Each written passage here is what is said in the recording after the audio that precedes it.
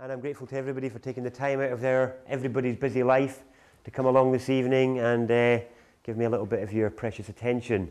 I think there's never been such a hot competition for everybody's attention as there is these days, so I'm very grateful and humbled that you've chosen to come along to this evening, and hopefully I'll be able to make it worth your while by giving you a few seeds or tidbits to run away with. So before we get on to the main subject matter tonight, I want to talk about just a few sort of like peripheral but very related things. And one of the things I want to talk about is how excited or mentally excited everybody seems to be about this year. You know, there's, I think, and not just about this year, just in general, we are the most mentally stimulated generation of our species ever to have walked the planet. There's nobody that's been bombarded with as much mental information to process as you lot have, ever. The amount you get hammered with every day is more than people a few hundred years ago would have faced in their life. And it's something that deserves a bit of credit because we seem to have kind of sacrificed, without realizing it, some of the depth and substance of our life in favor of an excited but shallow buzz where we all know a little bit about everything and we end up becoming a bit of a know-it-all. And you know, I think we have become this culture of know-it-all awakened people who are all casually partying their way to their ascension in some way by some people. I'm not saying everybody is, but I'm just saying that there's an element of a current there. And I want to talk about it because everybody is reacting to stories that they've heard about the world and about themselves and about who they are and what they are. And maybe it's backed up by some experience or some insight that you yourself have had. But most people seem to be reacting to stories that they've picked up from somewhere else. And if we look at the stories that relate to this year and these times, they don't really get much bigger.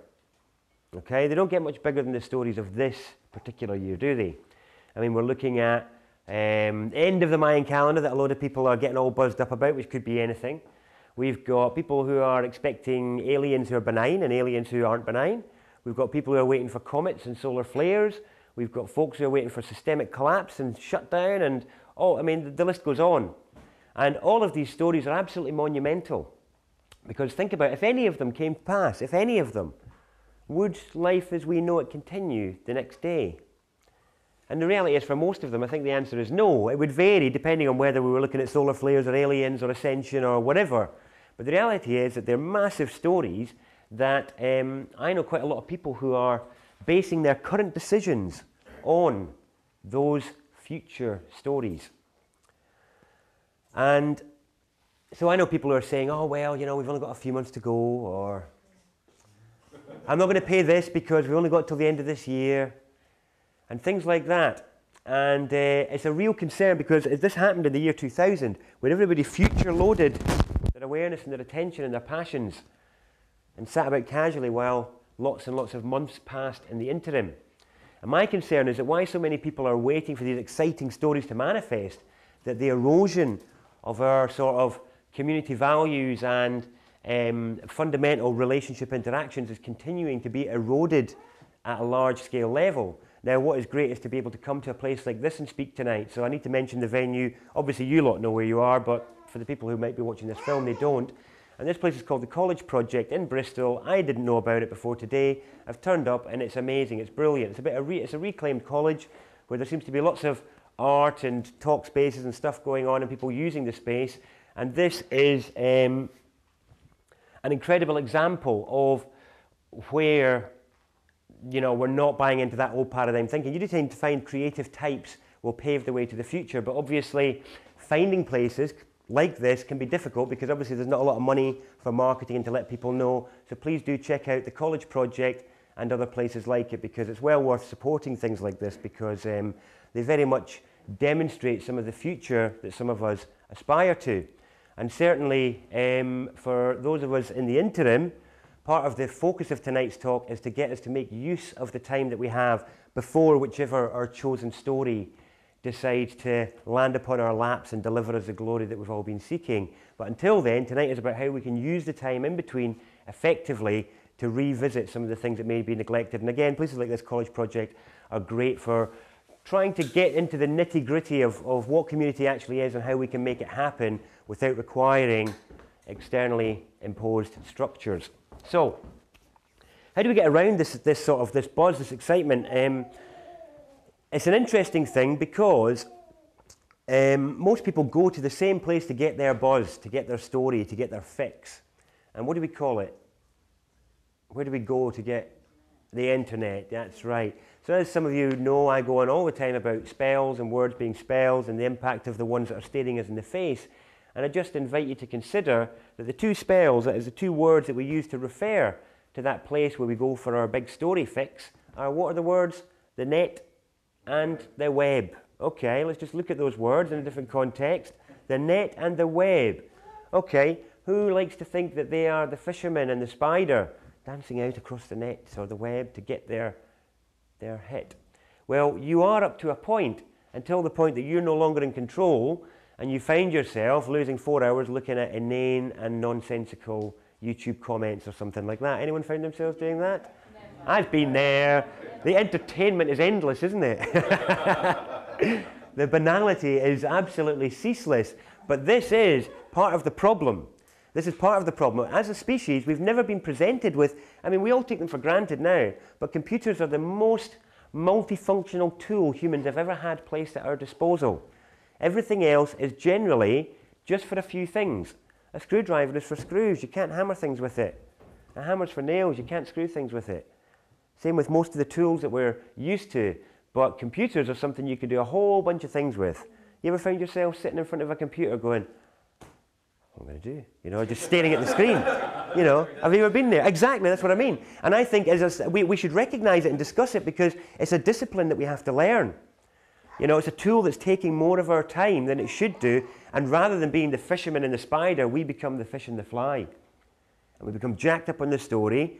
We then vent our emotional content and our depth and our substance into it and then not go out and do stuff. Have you ever done that? Where you just feel better because the forum's got it all. It's like, oh, I feel better now. I feel like I've done my bit. You know, and actually that passion and that verve and that fire that you felt is actually spent. You've spent 3 hours crafting your post or whatever it is, or making your little video and sending it out there. And I'm not saying that's not a good thing. It obviously is. But I'm just suggesting we need to revisit the balance of these things and check in with our excitement fix and our story fix. Because one of the common threads in all of these stories, every single one of them, from Benjamin Fulford to Ascension to Aliens to Comets to Solar Flares, is that you don't have to do anything. Every single one of them is about it being taken out of your hands and somebody else or something else taking care of it. And actually, this is actually, I discovered that I stumbled upon this sort of, a name that I worked a lot in mental health, and I have a name for this complex, and it's actually Messiah complex. But it's the other side of Messiah complex. We're all familiar with the first side of Messiah complex, where you've got people like David Icke or Bill Hicks or Terence Trent D'Arby who have had awakenings and actually renamed themselves the Messiah in one way or another, or thought that they were, or made the statement publicly that they were. That is the version that we're familiar with. The version we're not familiar with is the other side of Messiah complex, which is where we're waiting for someone else to do the work and save us. We're waiting for someone else to bail our community out. That is Messiah complex and is no different to walking about thinking that you're Jesus. It's no different. It's just the other side of the coin. One is the one thinking they're going to save, and the other one is waiting to be saved. And I just invite you to consider which one you might be, because one might be better than the other. I'm not sure, you know, which is better, a whole bunch of people sitting about waiting for Jesus or a whole bunch of people thinking they are him. You know, you choose, you know. That's it. But it's a really interesting thing. And again, it really ties in to this net and web effect, because if we can go in there and we get our high and we get our fix, we can feel a little bit better up against the backdrop of all the other news, all these other stories, which are supposed to be enlightening and awakening, but can often have the hidden undercurrent that you might not consciously notice of making you feel powerless and helpless, or making you feel impotent and actually unable to do anything about it. And that is the double-edged sword of alternative media, where one side is like, yeah, all this truth, all this juice, you know, here we are, truth juice, you know, come and get your fix of a dose of truth. But it is a double-edged sword, because on the one hand, you can be like, did you know that they're doing this? Oh my goodness me, what an affront. We need to stop supporting corporate mayhem and destruction of the planet and do something else. So that's all right. That's the sort of the, I totally lost my thread on that there. I just moved out of my space and left myself behind. Goodness me. Thank you, the double-edged sword, yeah. Yeah, anyway, I think you get the point on Messiah complex. I don't think I need to belabor that point much, do I? But again, just to factor that in what we're covering tonight and how it applies to our lives. So mentally excited, we're all a bunch of mentally excited messiahs, either one side of the coin or the other. My big concern about alternative media, I just want to talk a little bit more about it, is the ongoing double-edged sword side of it, which is there's another undercurrent to it. Not only is there the powerlessness of it, but there is the fact that it is somebody else's story of the world, not yours. Okay? And that's really important, because if you consider yourself to be an awakened individual, or if you've had any awakening experiences whatsoever, it is even more important what you think, what anybody else thinks. Because the power of your thought process and your co-creating power is worth 10 times some fluoridated McDonald's eating sheep out there.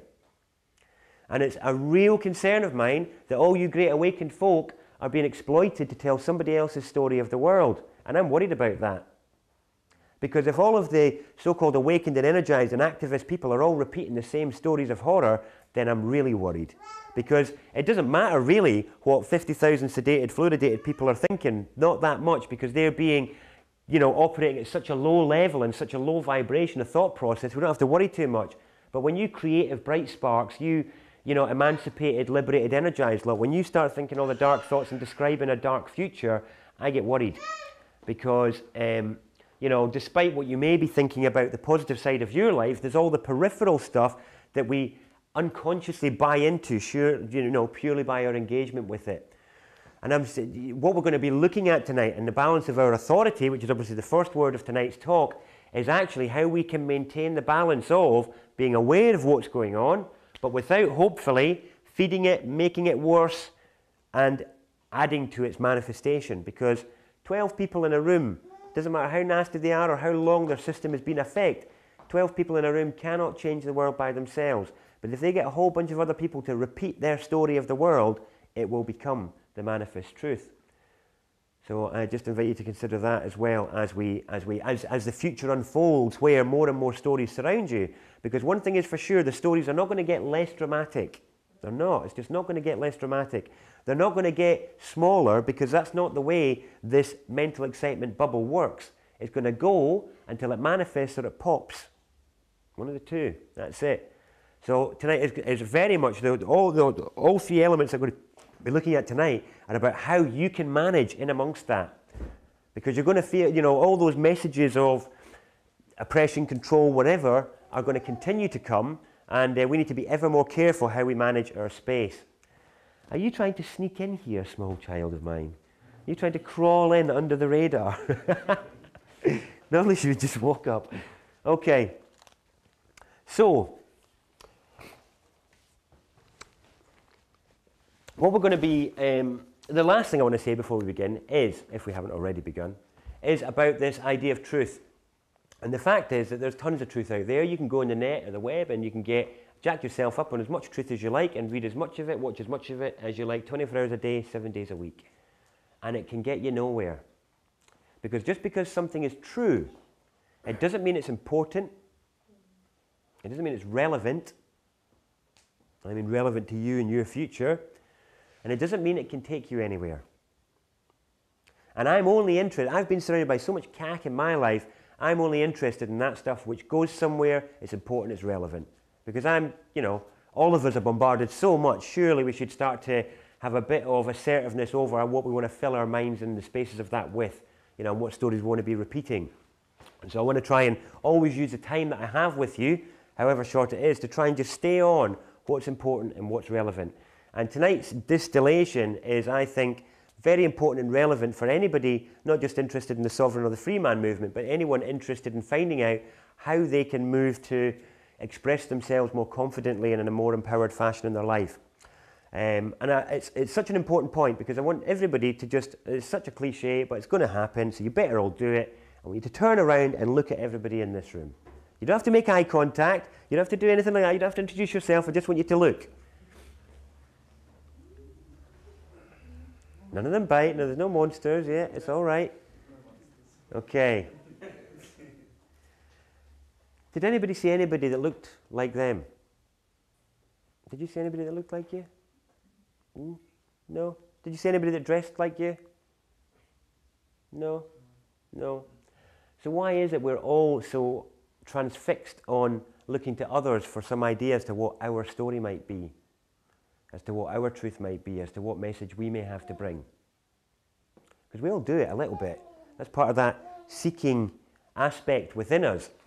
But we're at a time now, I think, where it's a time for us to own it. I think we're going through a massive space initiation. I'm not going to talk about that just now, tonight, but you know, a massive initiation of, can you own your space? Can you actually manage the integrity of your boundary? It's a very significant thing, because for most of us, you've been confident enough to wear the clothes that you want for most of your life. You've been confident enough to wear your hair in the style that you want, or have facial hair or not for the guys, whatever it is. But how many of us actually have the confidence to speak the truth of our unique interpretation of things? How many of us allow the truth of our being and our story, or what we may have intuited or sensed in our life, how many of us allow that to spill over into the same visibility as our clothes and our hair? Because I think that's the challenge that's before us. And my concern is, as the so-called awakened, and certainly the seekers who are here tonight and who may be watching, my concern is that if we cannot take that courageous maneuver to own our space and move beyond our individuality simply being a conversation amongst like-minded friends or having our unique choice of clothing, if we can't move beyond it and boldly own our space throughout the day on a daily basis, then I think we're screwed. And I think the responsibility lies equally in all of our hands. Because I can't be there in Bristol when, you know, Bristol people need to feel a sense of community, but you guys are. And one of the things we're going to look at tonight is how much of a controlling hand all of us have in the levels of community and humanity that our fellow human beings experience on a daily basis. All of you hold an ace trump in that arena. And we're not aware of it because we're all waiting for somebody else to do it first. Or not all of us, but, you know, some of us. So please, nobody think I'm talking about you, but if you do feel like I'm talking about you, maybe there's something to look at. So, swiftly moving on, yeah. So, for those of you that know me from the Freeman and the Sovereign stuff, you might have heard of the People's Public Trust. I'll talk about that at the end of tonight. But through my work in that arena, I've been exposed to a lot of cases, as in court cases, or a lot of situations where people have challenged authority or have had encounters with so-called authority. And also just, you know, being in, you know, having taught and spoken in a number of different arenas for almost a decade now, I've encountered lots of avenues and areas of life where people are looking to find their power and express themselves. Everything from hippies to yogis to spiritual crowds to activists. You know, I've been around quite a few arenas of our culture, and I've found a few common threads. And tonight is about the common threads, because I've realised we can get rid of the situations and we can get rid of the methods that we're looking at, and there's a few key points that are the same for all of us in any situation in terms of this desire to exercise our authority. And that's what we're going to look at. So, authority is an interesting word, because, I mean, those of you who are into the sovereign freeman movement, you might have heard that, you know, it's about authorizing. And authorizing is about authoring. Now, authoring is what? It's writing, isn't it? So, the whole concept of authority is who is writing the story of the daily world? Who is writing the story of daily conduct? Who is writing the story of daily guidelines? And the one that we're indoctrinated into is the one where you have no authority and you are taught from as young as 4 to pay attention and that everybody else is authority. That then means that when you're spat out into life, exercising your authority can be a very difficult thing because you've had years of conditioning saying you don't have any. So, how do we reclaim the power to be the author of our life, to authorize, to give ourselves the authority to authorize? You're authorized, you know. Is that what we need? Do we need somebody to say, you're authorized to do what you need to do? Because some of us do feel that. One thing I noticed very much in the spiritual sort of healing movement was people who had awakenings to talents that they had, but they still felt the need to go and get a certificate in something they didn't do, like Reiki or aromatherapy or something like that. Does anybody know people who have done that? And they've gone out and tallied themselves up a whole tally of certificates. And it's all because they don't feel the courage and the confidence to say, I can authorize my own ability, and maybe it doesn't have a name, but I'm still going to do it. Instead, we need to go to somebody else to give us a bit of paper so we can say, look, you know, they've said I'm good at this. I'm good at this. See, somebody else says I'm approved, I'm authorized, I'm sanctioned. And this is the power of spells. We're totally dependent on the piece of paper with the spells on it to give us the belief that what we have has value, or that it has a level of adeptness to it. I faced this a lot when I was looking at writing a book, and it was so funny when, you know, if there was a book written by somebody with 3 letters after their name, it would get more credit and more sort of, more distribution than somebody writing a similar book, but with only their life experience. And it's like, well, why is this? And it's all because of authorizing authority and this sort of mutual appreciation society of maintaining things as they are. And this is the big challenge we're up against, which is the illusion of our desire for change, where part of us states all the time we want to change and we'll have these big aspirations. But if we look at the reality of how much of our deeply ingrained habits we've managed to change, for a lot of us, there's still quite a lot on the list. And I found this really interesting thread that came from that, because when I've been hearing all these cases and people phoning me up and sending me emails and sending me letters, describing their cases, describing their situations. And I had this epiphany moment when I realized there was a distilled similarity. And the message was, authority is not listening to me. Okay? The authority out there in the world is not listening to me. When I'm encountering my policeman or my council staff or my corporate service provider, they don't appear to be listening to me. And I considered it and I pondered it, and then I had this little brain flash moment where I realized, if you look at what you have learned in the last 5 or 10 years, and I'm only talking about the stuff that you think is important and relevant, okay? Forget the rest. I'm only talking about the stuff you think is important and relevant, the stuff that has really impacted you and you know you need to act on. And now I want to know, how much have you actually implemented into your daily routine? Honestly, let's just be mature about it and be honest. As a bunch of casual fellow journeyers on the road, it's not 50%, is it? For most of us, we'll be lucky if it's 20 or even 10. We're very good at referring to it and talking to it or having our little magical moments of it, but in terms of a sustained application, we have not managed to meet our own aspirations. What that translates to is that your internal authority is not listening to your aspirations, inspirations, motivations. The authority that you spend 24 hours a day, 7 days a week with, that governs your daily perambulations and reaching out and clutchings in the world for whatever they might be, that is not listening. That's what it means. Now here's the irony. The irony is, there we are, an authority that we spend 24 hours a day, 7 days a week with, we can't get it to listen to us, but we stamp our feet like petulant kids when an authority we encounter for 15 minutes, once every couple of months, doesn't listen to us.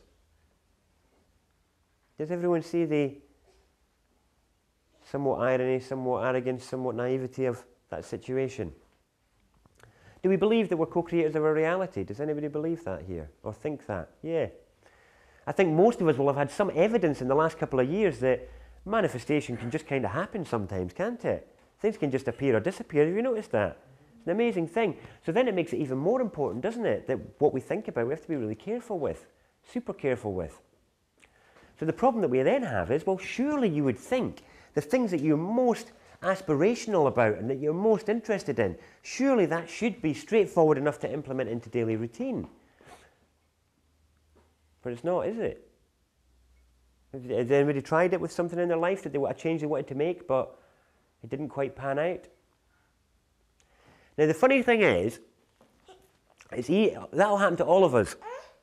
Yes? That'll happen to all of us. And the biggest mistake that we all make is to just continue with the relapse, if you know what I mean. That we don't just keep going up against it again and again and again and again. Don't get me wrong, in some things that we do, but in others that we don't. And the reason I mention it is because I think what's needed beyond anything is like, I've been doing these events for like 7 or 8 years now, and I'm constantly hearing people saying, we need more people. We need to get more people in these rooms. We need to do this event again, but get more people. Let's do it again next month, and I'll bring some people, and let's get more people. We need to get more people awakened. And what I've learned, what I've kind of realized, and what I think is, I don't think that's true. I'm not convinced it's true at all. I actually think the people that do know and that have awakened to it need to bloody well act on it. That's the problem. I don't think we need more people. The funny thing is, I really do believe, and it's not just belief, I do loads of events, as some of you know, but a lot of them are about not just social evolution, which is really what I classify this sort of subject as, but also stuff about personal development and other issues going on a planetary level.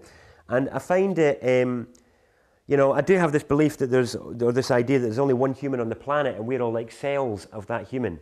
We're cells of an agency on this planet, and even though we like to group, the reality is we do all have an individual story and an individual tale to tell, and that means an individual role to play out. And if you look at the cells in your body, it's always a great example. You know, we're built up in a mirror of that, and if you look at your body, no two cells are the same. The brain doesn't stand there having a go at the heart for doing a crap job all the time, and the liver isn't poking fun at the kidneys. But we do that to each other, don't we? We have this thing where we finger point, we measure, and we do all this sort of stuff. Now,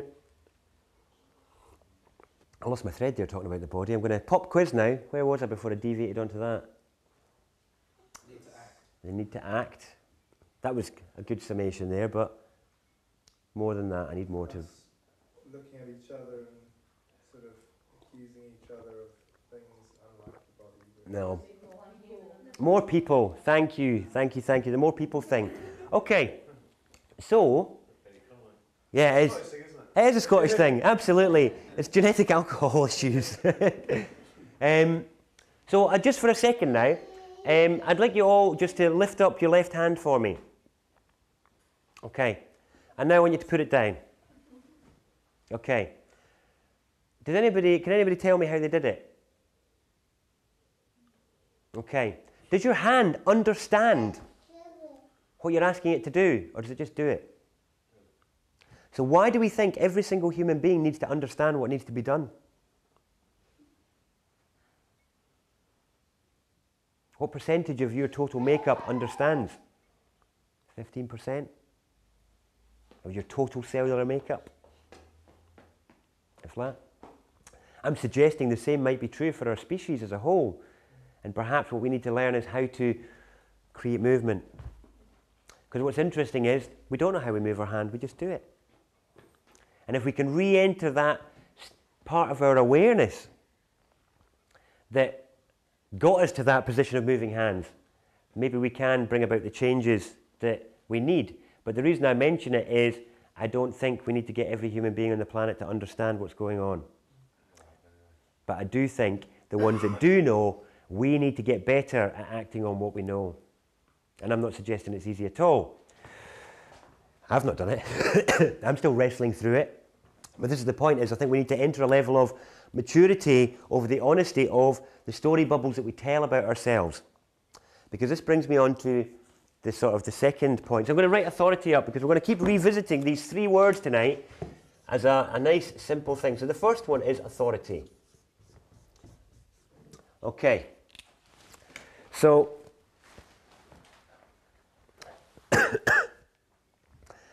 one of the things that I liked about the sovereign and the freeman movement when I first encountered it was that I saw people facing the challenges of their personal power, the challenges of their self-expression based on their belief, what they believe to be true in a often, sometimes selfish, but often altruistic perspective. And they were going up against authority, and it became initially this petulant foot stamping. There was a lot of that going on, a lot of anger.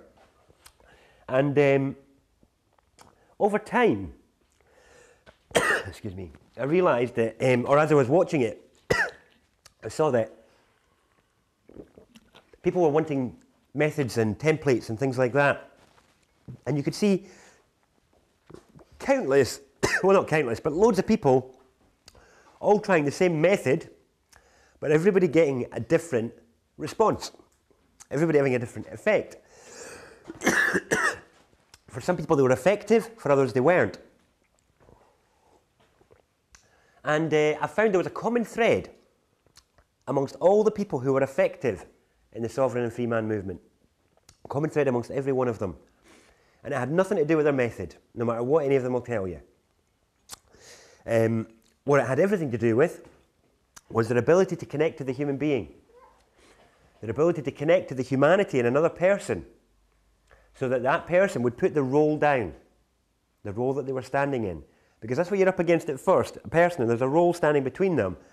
And I saw that all these people, regardless of the method they used, they were able to connect to the human being behind them. And that was the tempering force.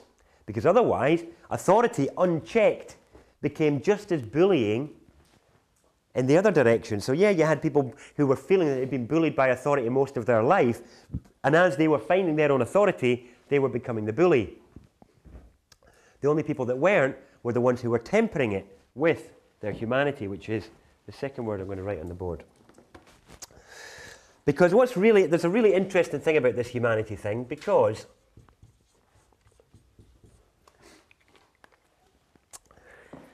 how many people here think they're, fairly humane individual? You kind of, you're not going out to hurt anybody, all that sort of stuff.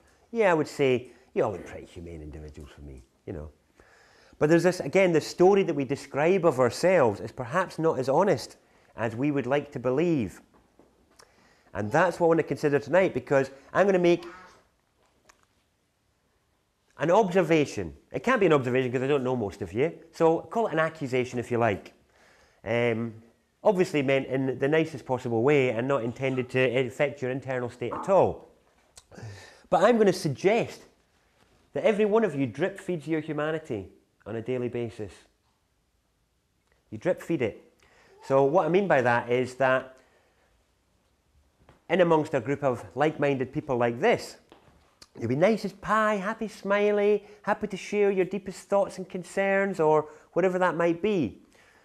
But there's other situations where you won't. And what I'm going to suggest is that actually for each of us, we have a different persona we present in numerous situations in life. So not everybody, because everybody in the path of awakening looks to break down these barriers between the aspects of our life. But for most of us, there's still an us we are around our parents to some extent, an us we are around our loved one or friends, the us that we are at work, the us that we are as we're walking down the street, the us that we are when we're in the shops, and various things like that. And so now I do just invite you to consider, do you actually have the same level of humanity in all of those situations? We don't, do we?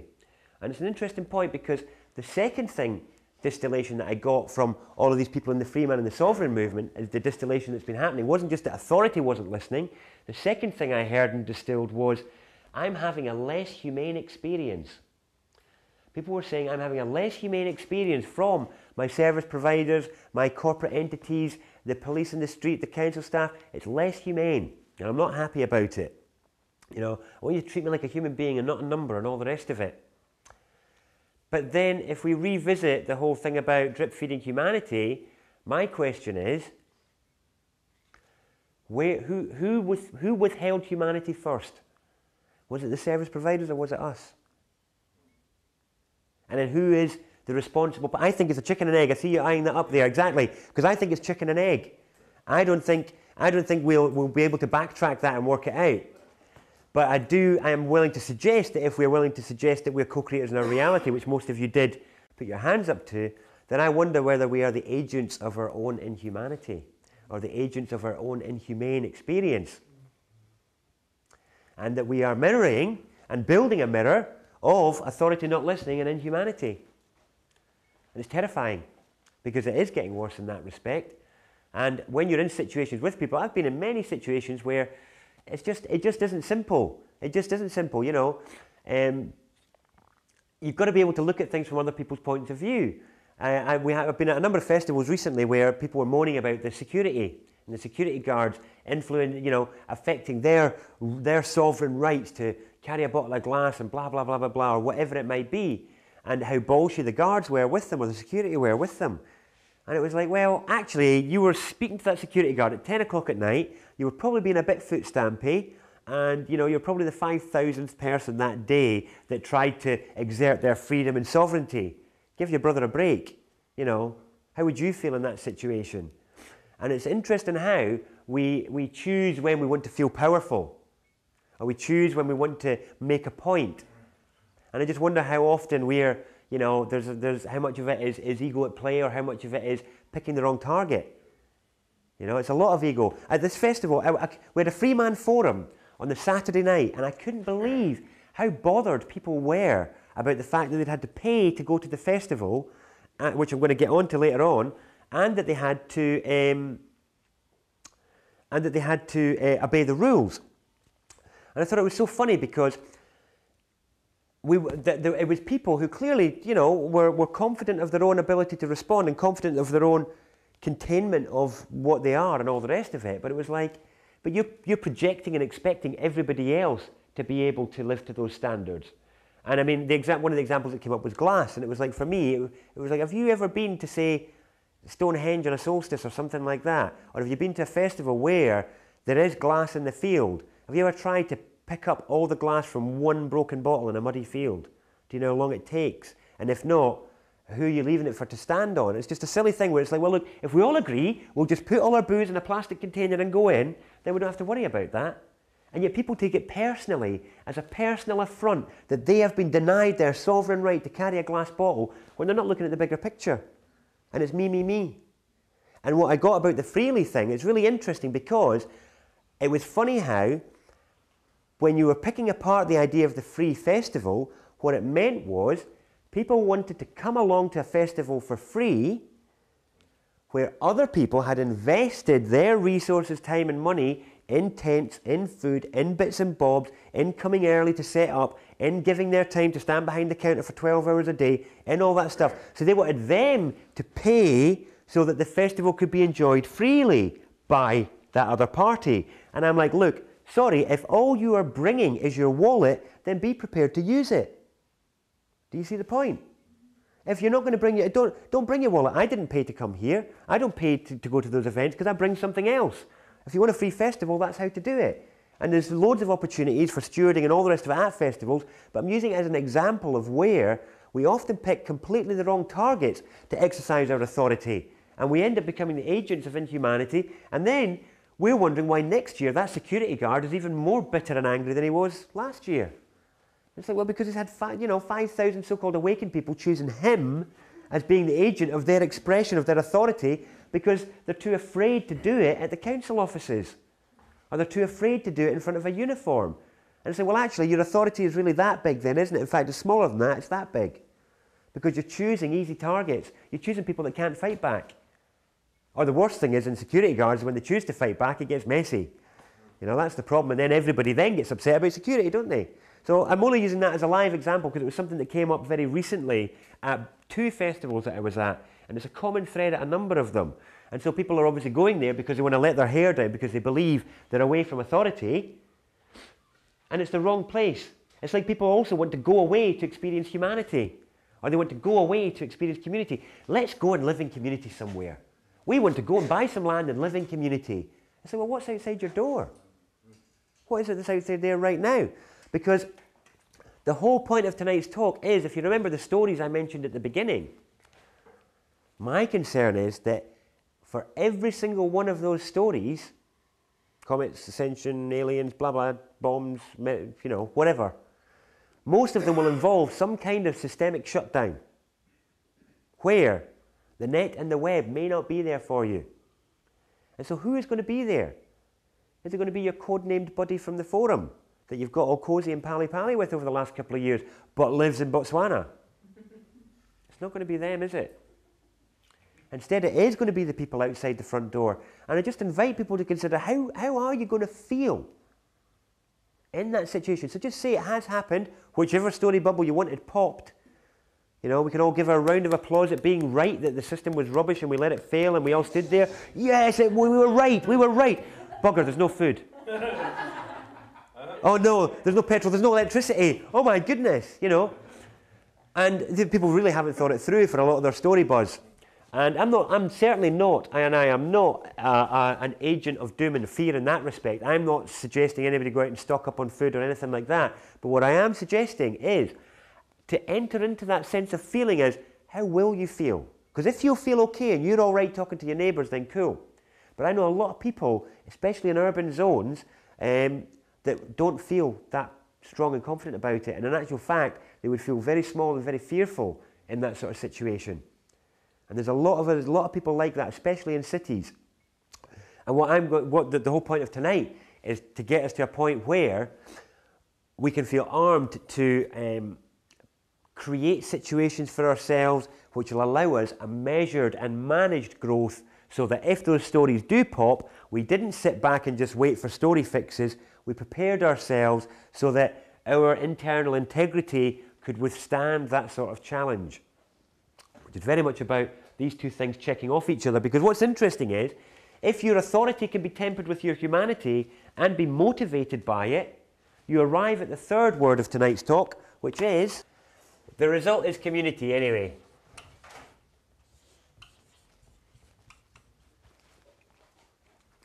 It is community.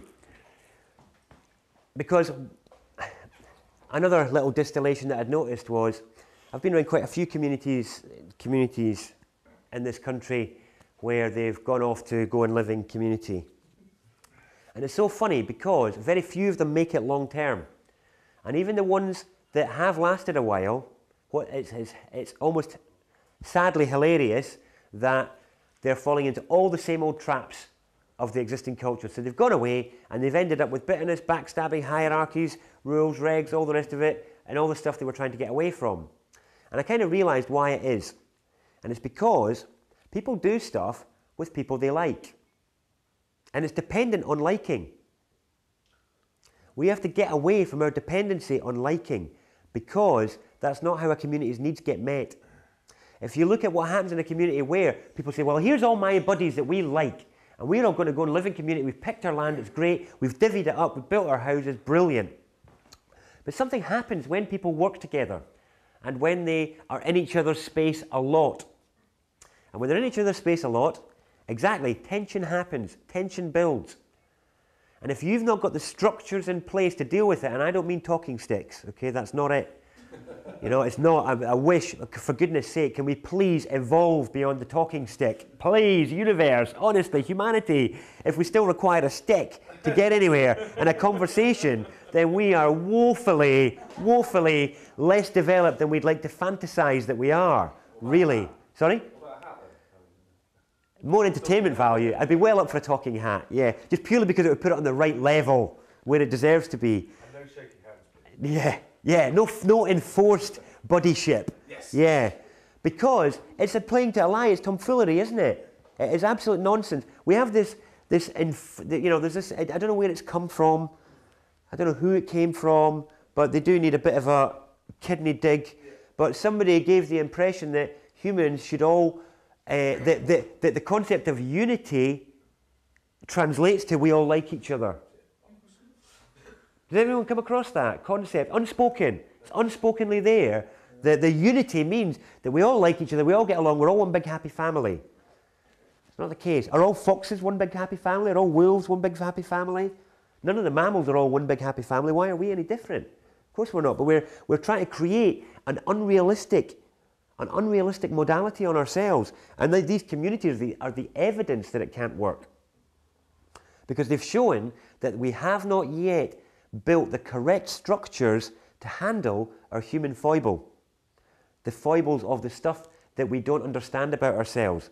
The fact that we're not all masters of our emotional and mental expression. We've not factored that in. The talking stick doesn't cut it, because people go away after a talking stick session. Cursing and bitter and that's not it, is it? So this is, I mean, a lot of the events that I do, other than this, the workshopy ones, are about giving and taking space. But certainly, I think the theme for this year, for us as a species, is about giving and taking space. Giving people the space to be where they're at and to have whatever imperfect foibles that they do without taking it personally. But owning your own and owning where you're at as well. And if we can get into a space of that sort of not leaning on each other and not letting others lean on us, then we're in with a chance of hitting the start point. And the start point is when each of us own the uniqueness of our contribution, that we can exercise authority tempered by humanity to arrive at community. Because this is the point, because the reality is, the new community is not something that we've ever had. It's an idealism that isn't mapped out, isn't it? We all have our own sense of it, our own feeling of it, but has anybody ever sat down and done a bullet point list of what community means to them? Have you ever sat down and done a bullet list point of what you would like to, how you would like to see yourself in a few years' time?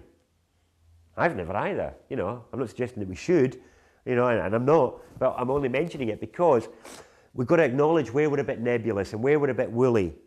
And actually sometimes in some situations, let's just be mature about it and nail it down a bit clearer. Get rid of the assumptions, get rid of the ambiguities, make it all a little bit clearer. Give people the respect for maybe being in a different place from where you are. You know, how many times have you been in situations where the whole point's been lost because somebody else thought they were there for something completely different? Or they thought you were talking about something completely different? And how often do we check that we've actually got, you know, shared the right point? It's a really funny thing how much is actually assumed and ambiguous and all the rest of it. So,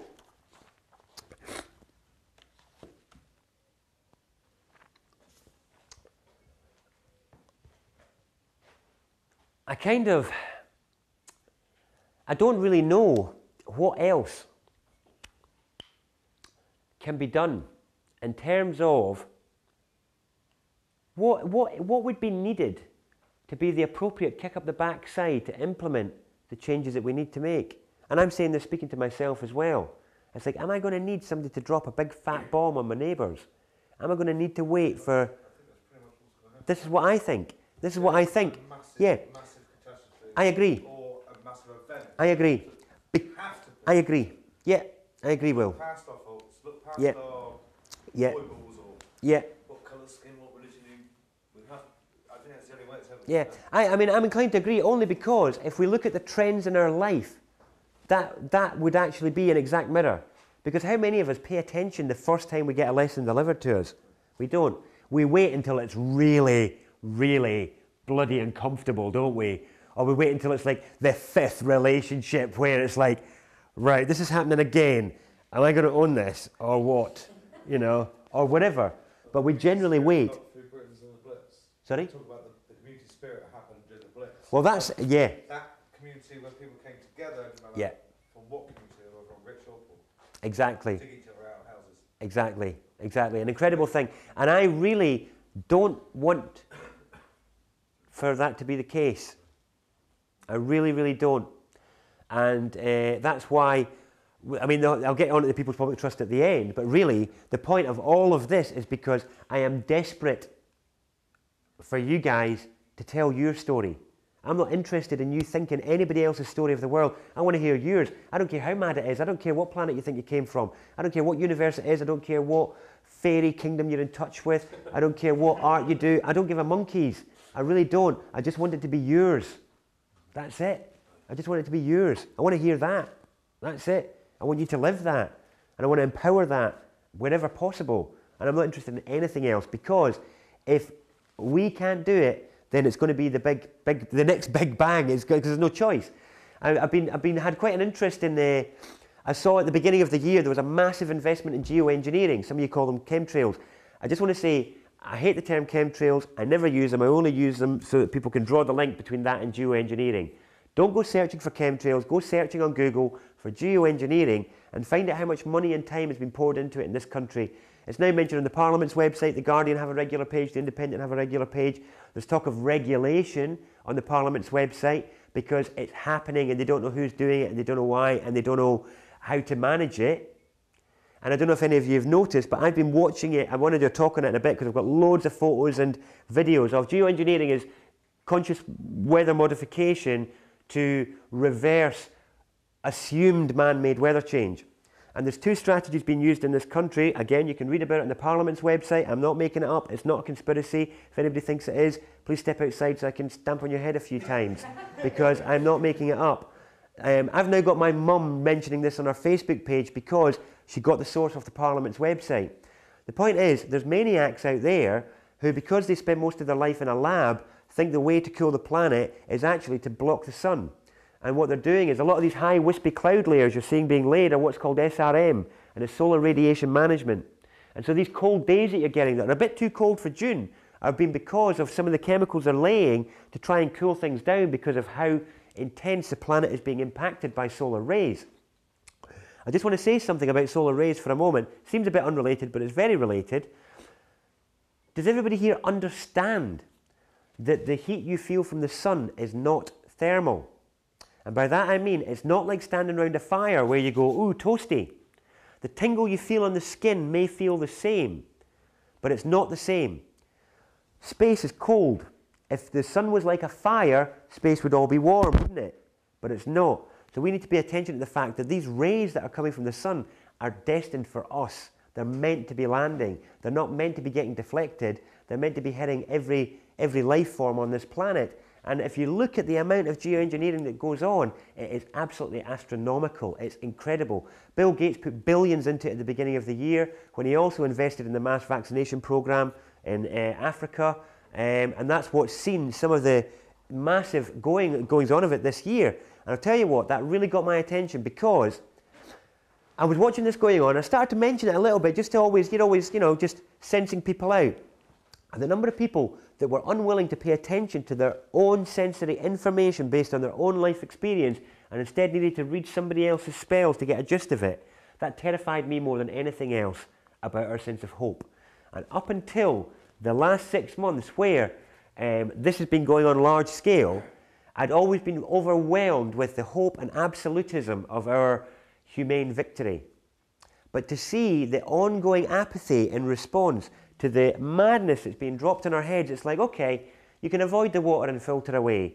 You can avoid the toxic chemical food and go and grow your own produce.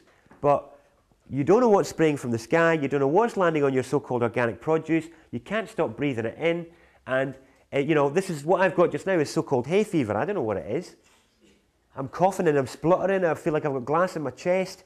I don't know what it is. I've never had hay fever like this before, but it's arrived. It could be pollen, it could be something else. How am I meant to know? But my concern was off the back of that, just watching the ongoing apathy and the return to the story fix, the return to the story bubble. It's all right, we've only got a few more months to wait. I started to curse and think, do you know what? Oh dear. And then when people came to me and they said, what should we do? What can we do? I'm getting to the stage where all I can say is pray. Because the ongoing apathy in response to the level of stimulation where it's not just in your face in the food, it's in your face in the sky every day. And we still are not moved to act. Then we just got to wait to see which story decides to manifest, which one pops, and what happens. But again, the onus is on the so-called awakened, because I think they can divert from that path. They are responsible and accountable and capable of, between us, engineering a smooth transition and engineering a smooth sort of journey, but only if we can claim these three things. And the number one thing is, first of all, the authority of your life is authorized. Okay, so the act of your birth was your authority. That's the point. The fact that you made it through that initiation of arriving here means that you are as divinely mandated as anybody or anything else. You're already authorized. When are you going to own it? Enough. Now, to temper that with the humanity, that's a really interesting one because of how much power we each have on a daily basis to bring more humanity to the people around us. Because let's really look at how we are in the shop queue, or how we are walking down the street, or how we are with our neighbours that have just moved in from Poland.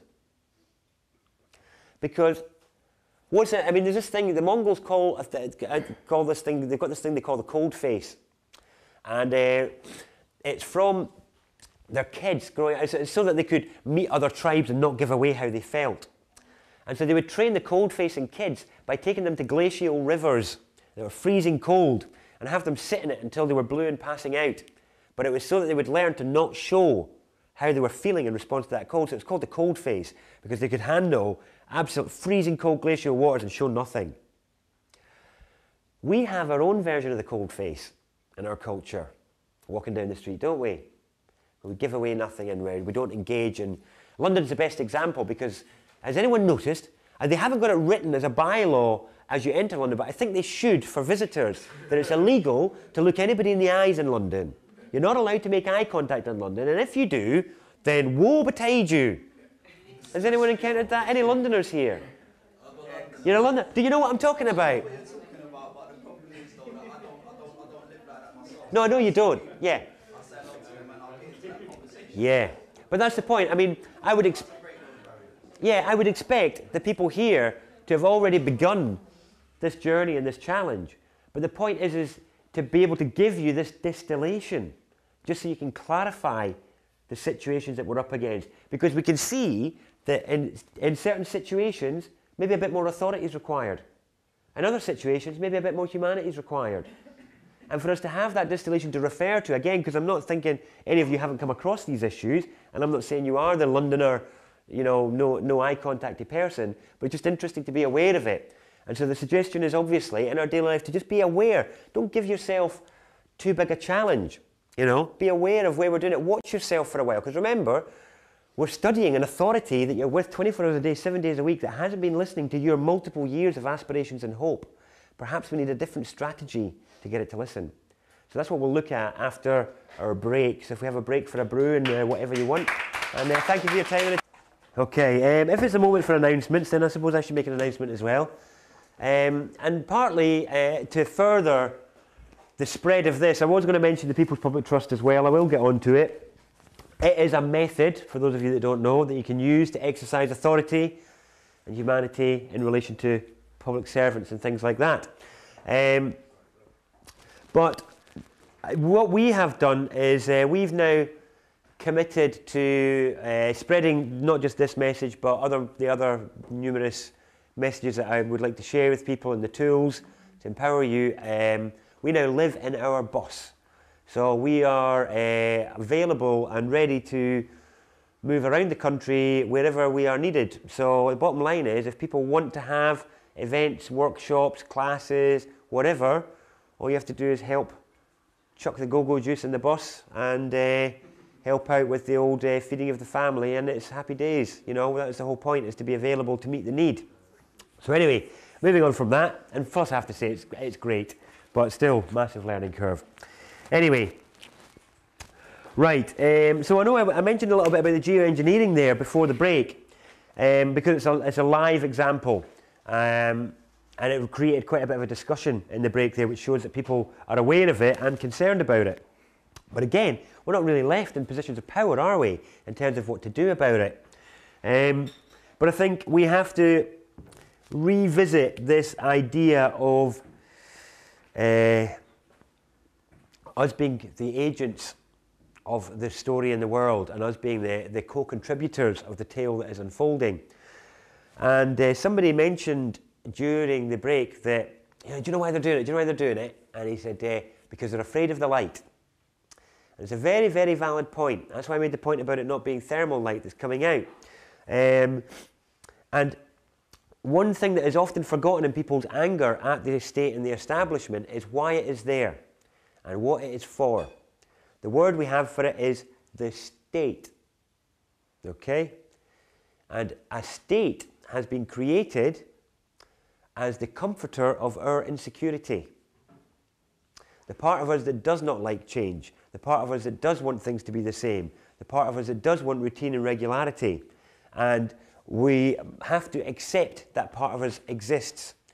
Because if we don't move to meet its needs in other ways, we will continue to be reliant on state structures because of that reliability. Because the funny thing is that you're absolutely right, sir, that one of the reasons why it's going on is because, in terms of the changes, in terms of the intensity of the sun and where we are in the universe at the moment, and we've never been here before, all that sort of stuff.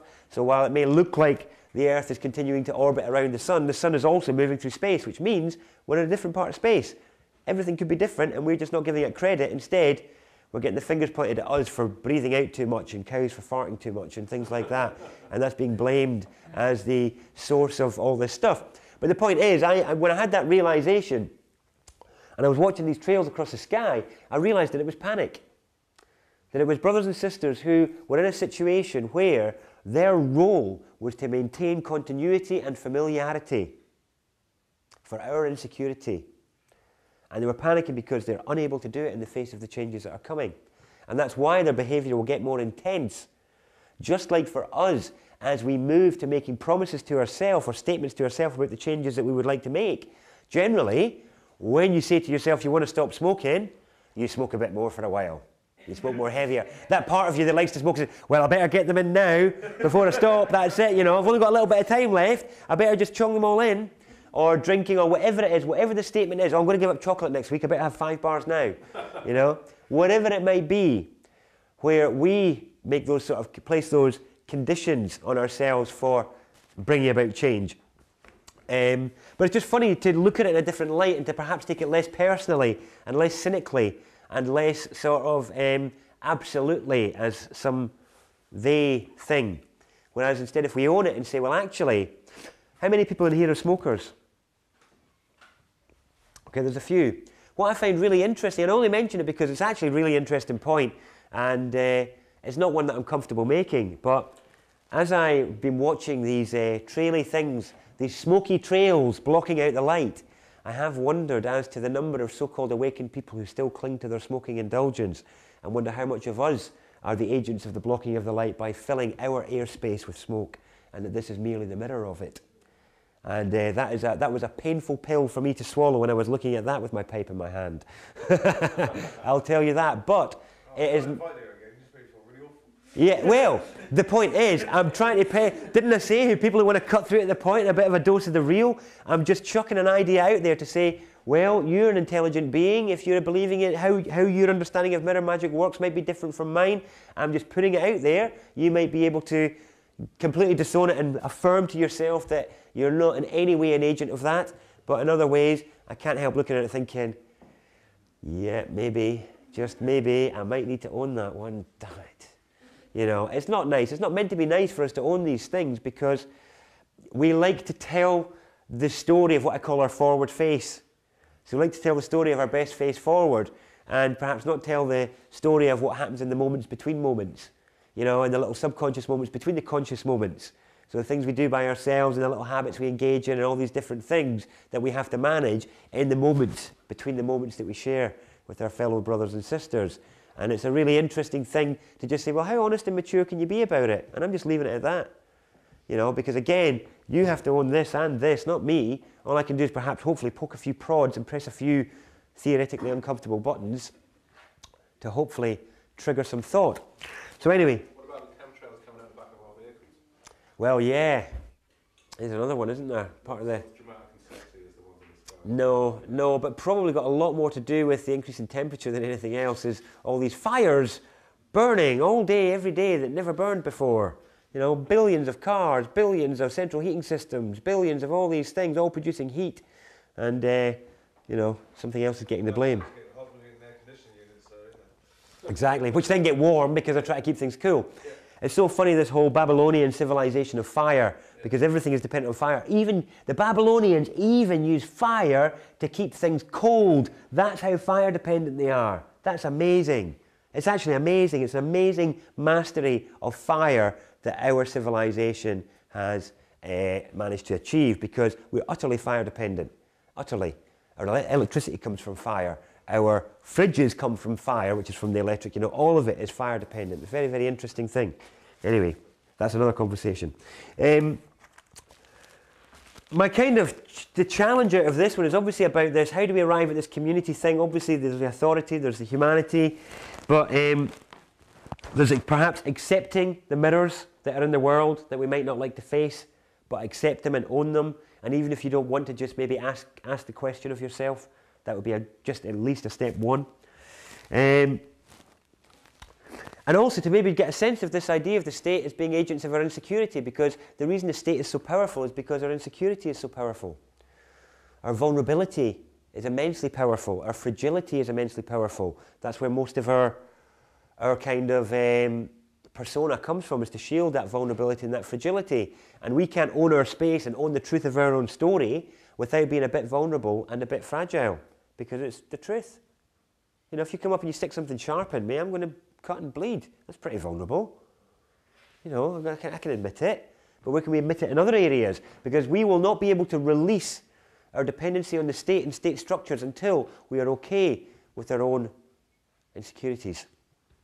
Again, looking at working with that mirror magic in the proper way. So, there's a whole number of things that I could talk about, but there's one I want to pick on, and that is the idea of the free society as being the new community. You know, the new community as being gift or free based. Have people come across that idea before? Yeah, there's a lot of aspiration towards it, isn't it? And a lot of promises being made by people who are promising community solutions will be free or Skillshare based. It would be very difficult to make that work if any of us actually think it through properly, for it to be complete. Very difficult. It's a bit of an ideology, really, a bit of a fantasy in a way. Not because it's not achievable, but because we're not looking at the steps required to achieve it. And it's a bit like climbing the stairs to the first floor. And to think that we can jump to freeness of things now is like jumping to the top of a flight of stairs without understanding there are steps in between. So, for example, I mentioned the example of the free festivals earlier, where people would talk about, yeah, it's a free festival. It's like, but wait a minute, who paid for the fuel to bring the tents there? Who bought the tent? Who put the decorations on it? All the rest of it. Somebody paid.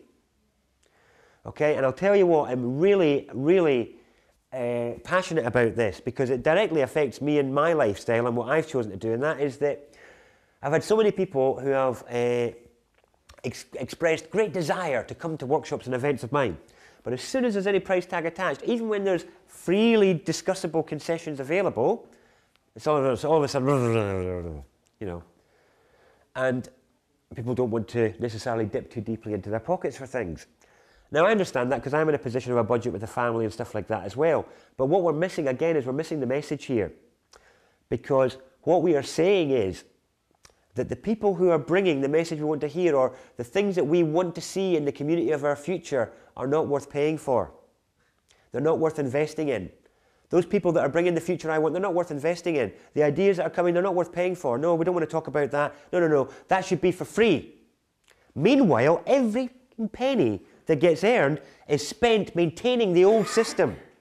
And it's like, you lunatics, you hypocritical lunatics. And I hold my hands up as being partly one of them, but not now, because in the last few months, I've really got into this idea, because I gave a talk, it was Truthjuice Nottingham actually, a number of months ago, and I watched, as I was going through Nottingham Town City Centre, I watched a lot of people wearing brands, you know, big brands on their chest, you know, these big expensive brands. And I watched them going into their Tesco's and their Primarks and things like that.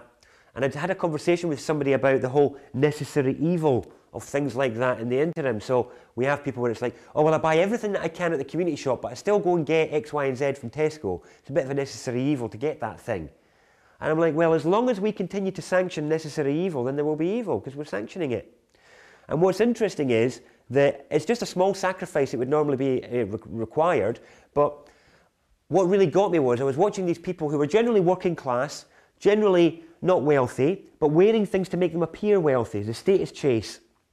But what I saw was them going into Primark and whatever, and here they were with a small amount of power, the Queen's head power, you know, power, promissory note power, which obviously we want to dismiss and isn't real and all the rest of it, but again is saying, you know, it's only for old paradigm, but the new paradigm has to magically appear because I'm not willing to pay for it, you know.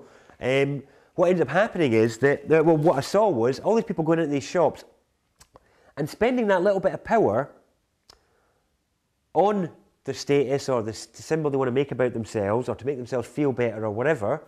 But what was interesting was that little bit of power they had to save their community, they were sending out of their community to never return.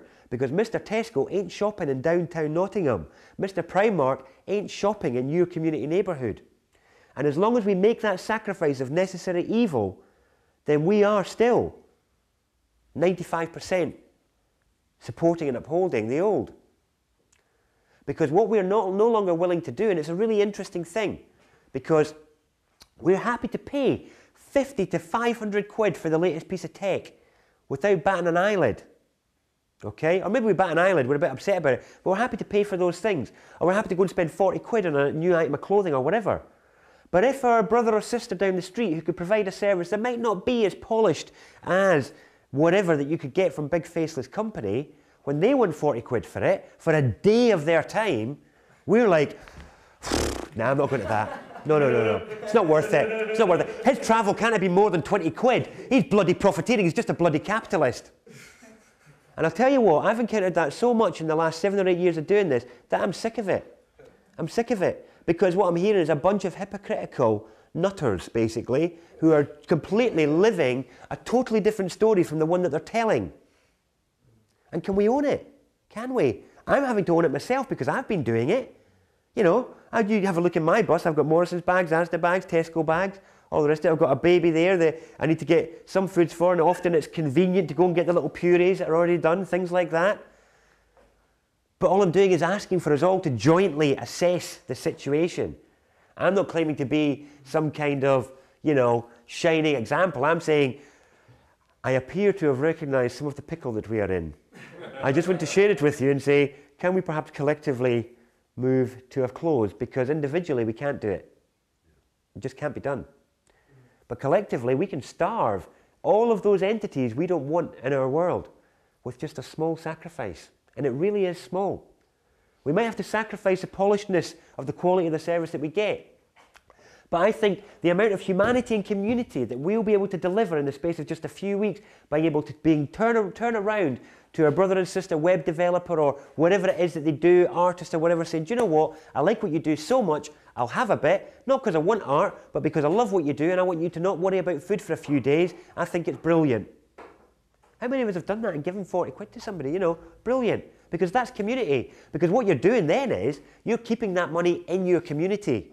Because the chances are then, that person is going to also spend in your community. And if enough of us can share that message, then what will happen is, we will be reaching out of our community to get the spending power, but by spending it in our community, we just boost and boost and boost the power of our communities and the wealth of them.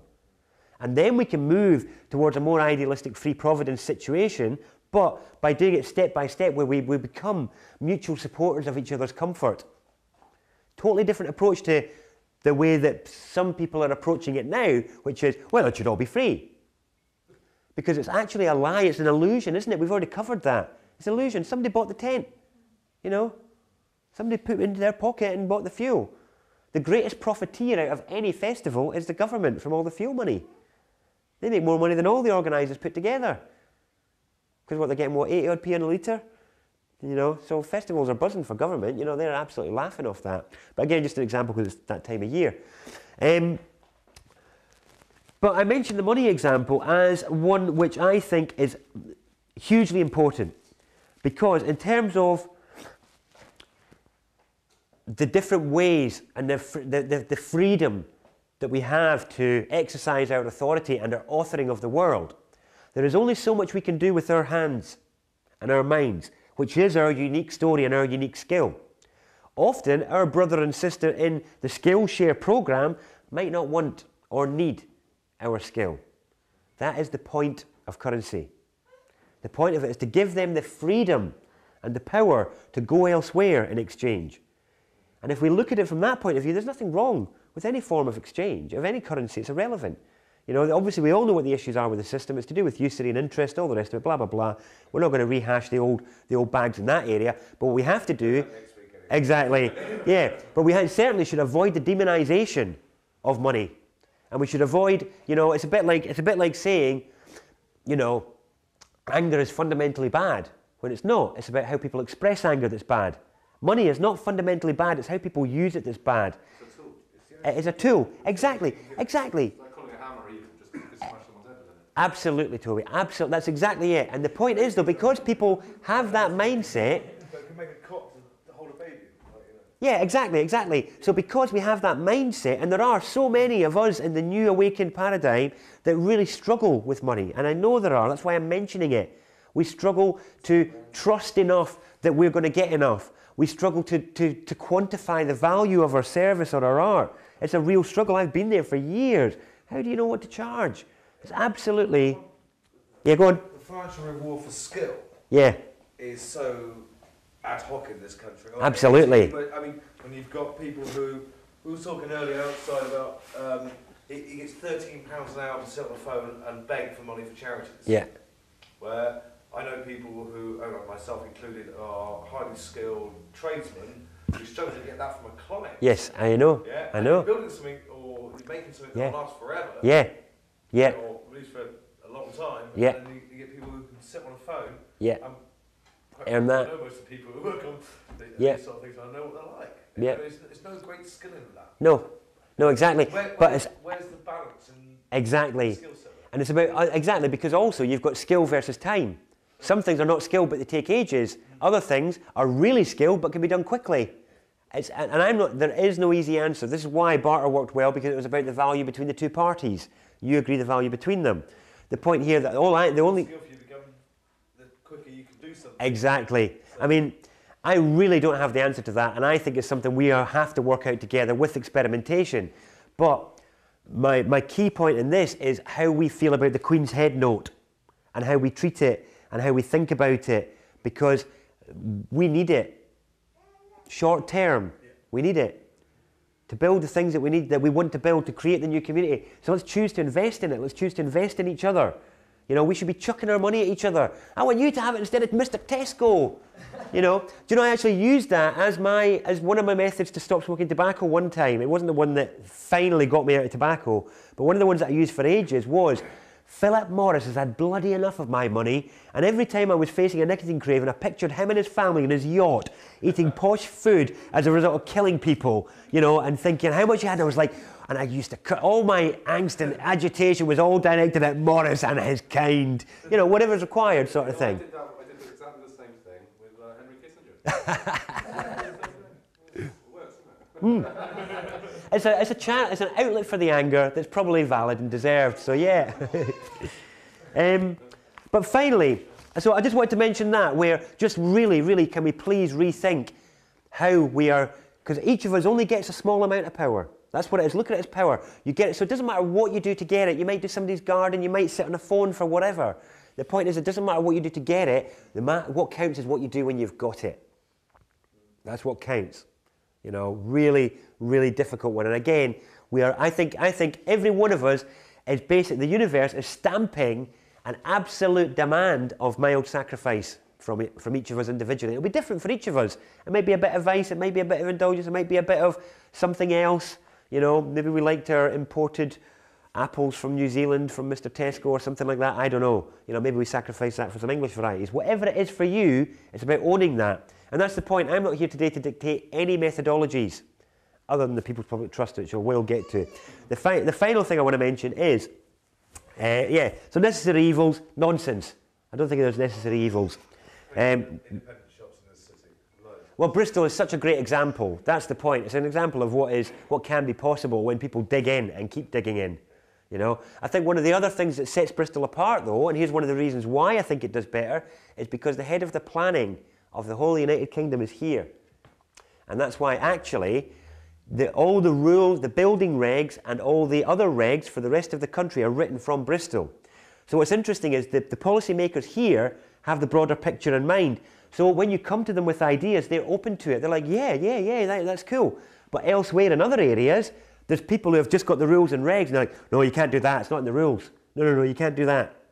Do you see the point there? Yeah? So they don't have the flexibility. So this is, I think, the saving grace of Bristol, combined with, obviously, a very activist-based and active population. But I think any other area or any city could do as well with a more... I mean, Manchester does pretty well, but obviously they don't have the same flexibility on planning that Bristol do.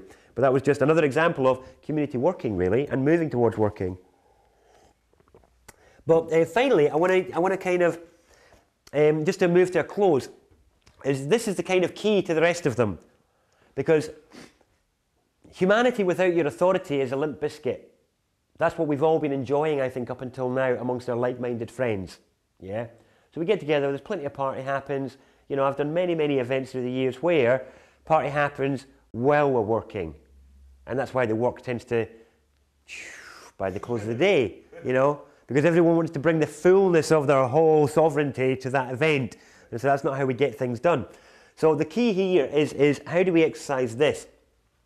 And I want to return to a point I made at the beginning about entering the substance of our life, where we'd replaced substance and depth and meaning for a shallow know-it-allism of a broad spectrum of things.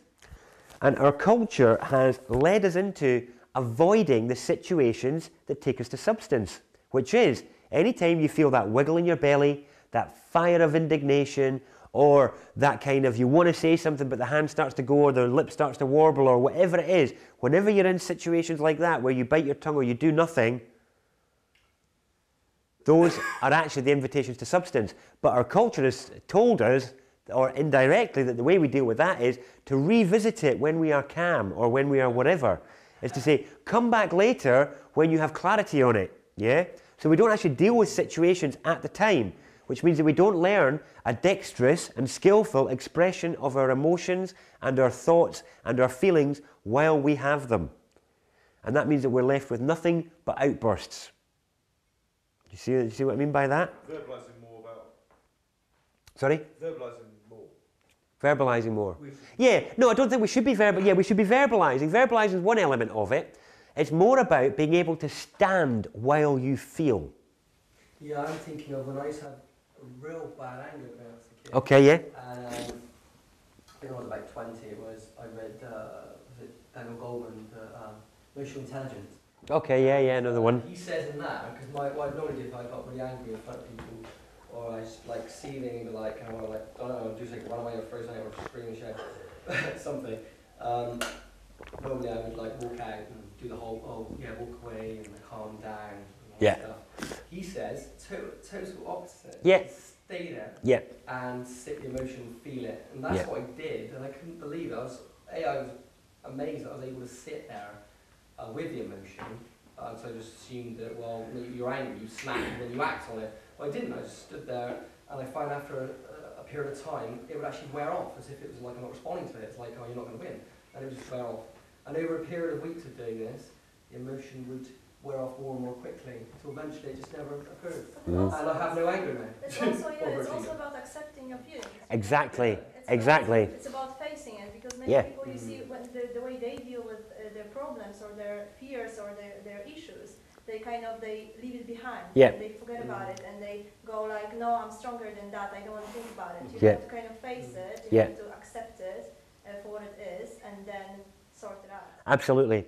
I think we have a false promise in our culture again. Part of the ongoing enlightenment, it began with the Enlightenment, I think, and I mean the socially referred to Enlightenment. And I think there was the unspoken promise that allegation that if you simply fed the mind enough ideas, and you read enough books, then it in itself would deliver wholeness and completeness and connection and alignment. And it's a bit of a false promise because it can't ever deliver those things, not on its own. And this is where culture would tell us to go away and come back when we had reflected and had our mind organised to then describe and discuss how we felt at the time, which is a nonsense because it's a reflective avoidance of our feelings and dealing with them at the time.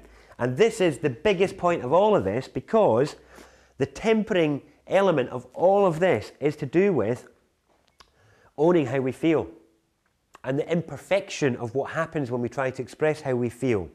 That's what puts our ego in check. When you're standing there feeling it and expressing it, that will let you know where you're really at. Now I'll just do this to finish, where, and I normally do this in other events, but every one of you, when you were born, you came into the planet like this, and you're lying there and you're kicking and you're flailing and you're screaming and you're filling your nappies and you've got no control over your bodily functions if you were lucky enough to have a nappy. Otherwise, you're just rolling about in mess. Yeah. So the point is, though, that at that point you had no body awareness, but you were oozing other awareness. And with that, you managed to get this body to walk within about a year, just by observation. Okay, you just watched and you were able to do it. Nobody could show you what muscles did. Okay, nobody could show you what's involved in the mechanics of this. I asked you earlier to lift your hand and say how you did it, and we don't know how. We just know that we do. We don't know how we learnt that. And it took you 2 years to learn to make your body talk. And nobody shows you what you do with throat muscles and tonguey bits and stuff like that to make coherent sounds come out. So we have this great respect for or acknowledgement in our culture of the physical journey. So when children fall, we go and we support them, don't we? And we say, oh, up you get, it's all fine, you're okay, all that sort of stuff. And we all had a lot of that to help us go from spasming about like a little loony on the floor to being able to do complex things like pick up a cup and have a little drink out of it. Took me years to master that, thank you very much. Don't you laugh at me. That took me at least a couple of years. And it wasn't easy. Yeah, and I still miss. The point is that if we're aware, if we can get some sense of awareness that actually, that was our physical I was referring to there, but we have other aspects which are bodies in their own right. Our emotions and our mind. And what happens is when the emotions are birthed forth at puberty, and that body awakens properly, it does exactly what the physical body did, and it spasms. Shame, guilt, self-consciousness, all of these things. And what ended up happening though is instead of all that support mechanism we had of, oh, you're all right, it's fine, we get lots of abuse and lots of rejection and lots of other things going on, so that where you are now all very dexterous and nimble with your physical body, emotionally, it might not be quite so nimble. If you picture a lot of emotional bodies walking down the street, there's a leg contraction here, there's an arm up the back, and we're bobbing down, and it's not until emotion launches and it builds up enough that we have an outburst, and it's a spasm. We're not allowed to have emotions towards society. According to that, yeah, exactly. Well, the point is, and let me give the exact example of anger, because it's a great one. Anger is the most castigated emotion of all because it gets stifled from the beginning, from when it first emerges. So what it means is that every one of you expresses anger in a different way. Whereas you might express happiness and other positive feelings in similar ways because they're socially accepted, but because anger isn't, you all have a different way of showing it. So some of you might stomp and scream and stamp. Some of you might go dead quiet. Some of you might make a crap cup of tea. Some of you might serve somebody a smaller portion next time. Only you know the little twisted things you do to express your anger. Come on, be honest, do you know what I mean? The little twisted things that we've all done to express our anger is incredible, rather than being able to stand there while we feel it and saying, I'm really angry with you because of this. We're happy enough to say, I'm so grateful for what you just did there. I'm really happy with you for that while we feel it, but with anger we don't. So what's interesting is that the same energy is anger. When you're angry, it's the same as me being angry. But how we express it is totally different for all of us. And this is where we have to, in this whole giving and taking of space, we have to get this same understanding for our emotions and our mind. And to realize that to not identify the current behavior with the energy that gives rise to it. It's merely a spasm like a baby. We may not be as dexterous in that limb of our emotion or our mind as we might like, but if we cannot give ourselves the space to be with it and to allow it to loosen out a bit and maybe flap and flail a bit, then we will never be able to move to the dexterous mastery and agility that we have of the physical form. Never.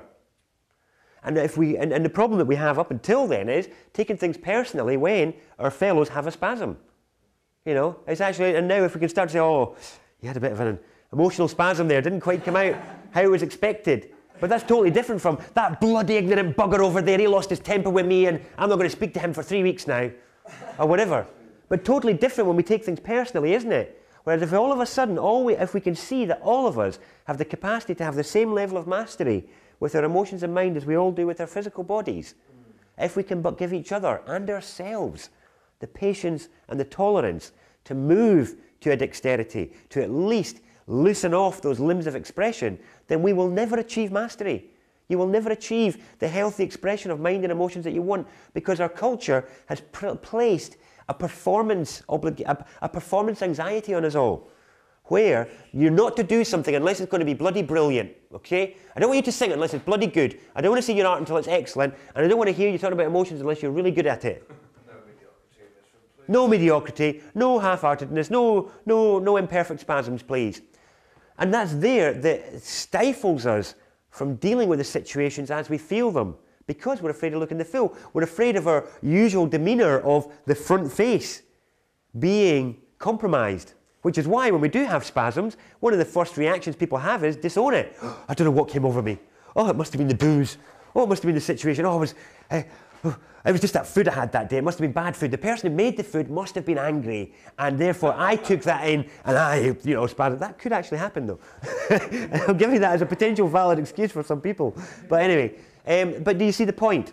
And the point being that, and the problem that we have, though, is that this is the movement to authority, is to expressing your indignation and upsetness about a situation while you feel it, but it being safe, dexterous, expressed, and not an attack or a confrontation that gets out of hand, because as soon as it gets into that, we're animals. It's fight or flight. And as soon as you do that with any authority out there, council, police, anybody like that, as soon as you start to get into fight or flight with them, then down comes the authorized use of force. Some of you may have encountered that before. But the point, and I don't just mean authority out there, I mean other situations in our lives. And what I want to give you all to take away is, please, please, please, don't wait until a big Barney with your partner to practice this sort of loosening off of your limbs, your emotional and mental limbs, to move to dexterity. Choose little situations. Be gentle on yourself. Choose a moment when maybe you get delivered a meal that isn't up to standard, or somebody does say something that makes a feeling rise in you. Like you said from that book on emotional intelligence, stand there in it. If it's going to come and move through, then let it move through. And if you're with somebody, just say, well, I'm not very good at this, but I just have to let this come out, and give yourself the space, create the space for your imperfection. Darren, I had someone recently say to me that they were kind of like, it was being offered like to do a kind of art workshop, and they said to me, I've got problems with that. And I'm like, why? And they said, well, I'm afraid that my ego might kind of, if I do this kind of thing, my ego might take over, or I might stoke my ego. And I said, well, I had, the same kind of fears when I've kind of done stuff. But I find that as you do those things, you experience less of it. It's like you just start focusing on what you're doing rather than worrying about how. And that's part of the same kind of thing, isn't it? Like, well, not running away from it, allowing yourself to. Yeah, and I think allowing ourselves to enter into the areas that we're not good at. So taking on a bit of art or singing or something like that, so we can be a bit bimbling and a bit imperfect, because the ego will take blows from it. You're right, the ego will be reduced by looking at our stick man and going, wow, he looks fat. What happened there? Whatever it might be. But to give us, and this is again how all this stuff about freeing the child and empowering all of that, that's all very much part of this, because that is about part of our dexterous expression.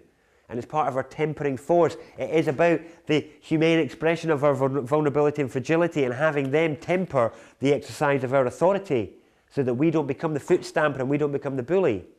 So really these three things can weave together really simply, almost no matter what you're applying yourself to.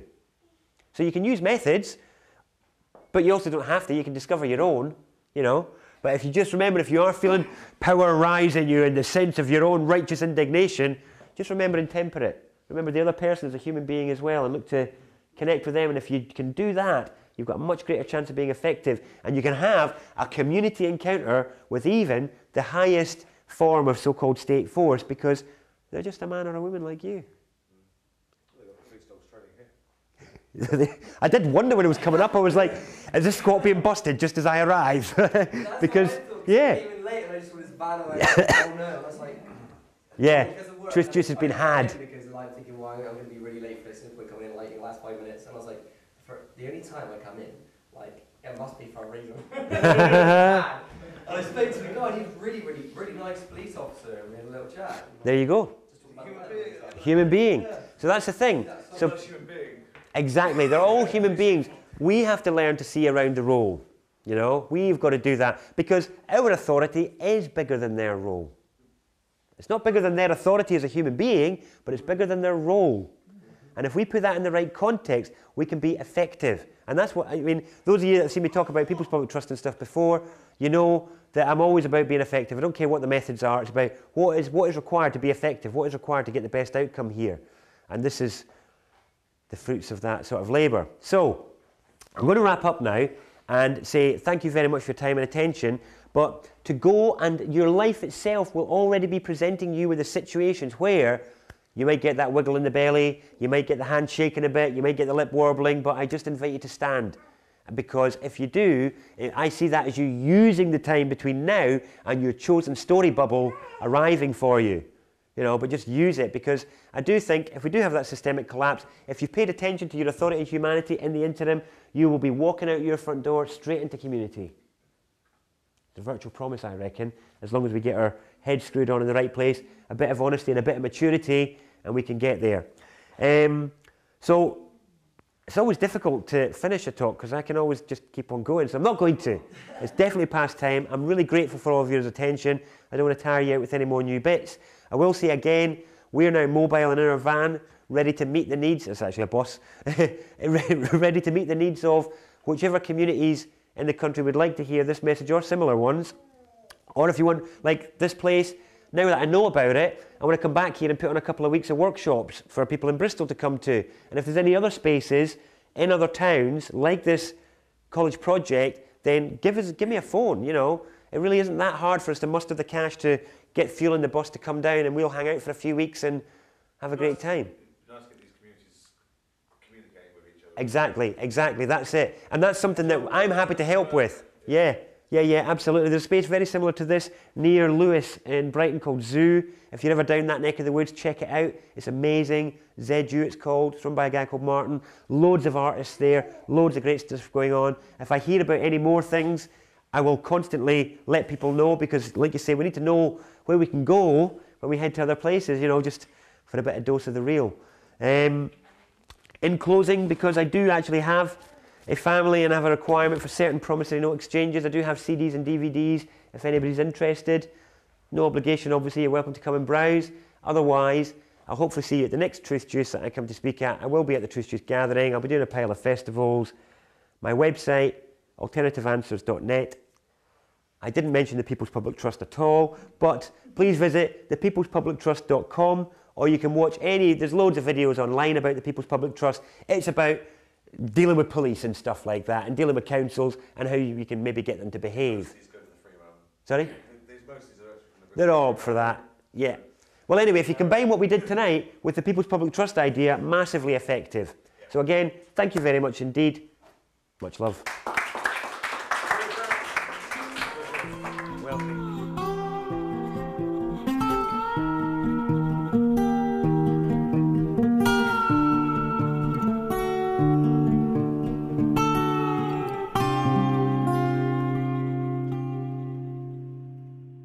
Those messages of oppression, control, whatever, are going to continue to come, and we need to be ever more careful how we manage our space. Are you trying to sneak in here, small child of mine? Are you trying to crawl in under the radar? Normally she would just walk up. Okay. So, what we're going to be, the last thing I want to say before we begin is, if we haven't already begun, is about this idea of truth. And the fact is that there's tons of truth out there. You can go on the net or the web and you can jack yourself up on as much truth as you like and read as much of it, watch as much of it as you like, 24 hours a day, 7 days a week. And it can get you nowhere. Because just because something is true, it doesn't mean it's important. It doesn't mean it's relevant. I mean relevant to you and your future. And it doesn't mean it can take you anywhere. And I'm only interested, I've been surrounded by so much cack in my life, I'm only interested in that stuff which goes somewhere, it's important, it's relevant. Because all of us are bombarded so much, surely we should start to have a bit of assertiveness over what we want to fill our minds and the spaces of that with, and what stories we want to be repeating. And so I want to try and always use the time that I have with you, however short it is, to try and just stay on what's important and what's relevant.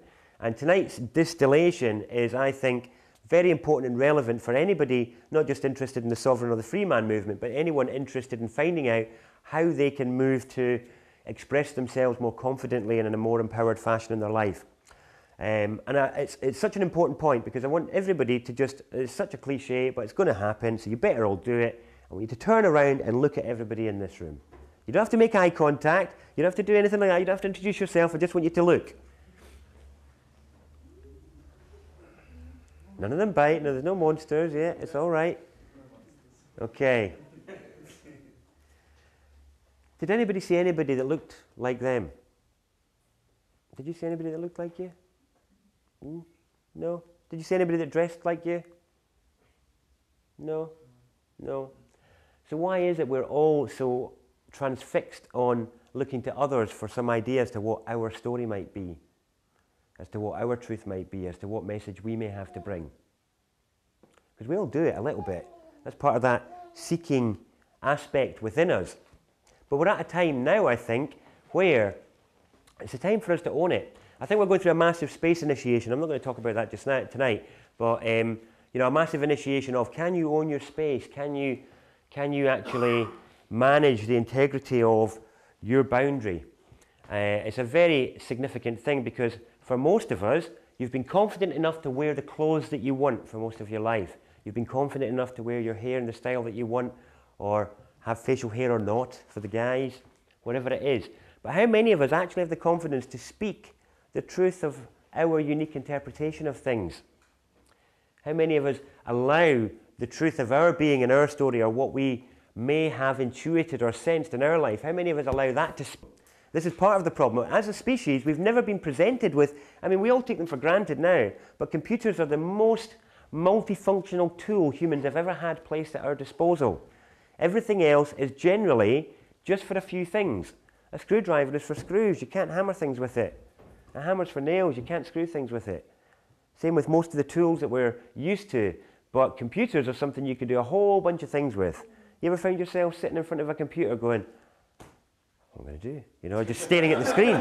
You know, have you ever been there? Exactly, that's what I mean. And I think we should recognize it and discuss it, because it's a discipline that we have to learn. You know, it's a tool that's taking more of our time than it should do, and rather than being the fisherman and the spider, we become the fish and the fly. And we become jacked up on the story. We then vent our emotional content and our depth and our substance into it, and then not go out and do stuff. Have you ever done that, where you just feel better because the forum's got it all? It's like, oh, I feel better now. I feel like I've done my bit. You know, and actually that passion and that verve and that fire that you felt is actually spent. You've spent 3 hours crafting your post or whatever it is, or making your little video and sending it out there. And I'm not saying that's not a good thing. It obviously is. But I'm just suggesting we need to revisit the balance of these things and check in with our excitement fix and our story fix. Because one of the common threads in all of these stories, every single one of them, from Benjamin Fulford to Ascension to Aliens to Comets to Solar Flares, is that you don't have to do anything. Every single one of them is about it being taken out of your hands and somebody else or something else taking care of it.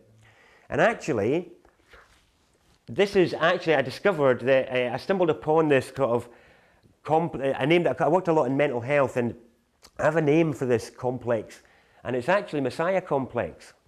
But it's the other side of Messiah complex. We're all familiar with the first side of Messiah complex, where you've got people like David Icke or Bill Hicks or Terence Trent D'Arby who have had awakenings and actually renamed themselves the Messiah in one way or another, or thought that they were, or made the statement publicly that they were. That is the version that we're familiar with. The version we're not familiar with is the other side of Messiah complex, which is where we're waiting for someone else to do the work and save us.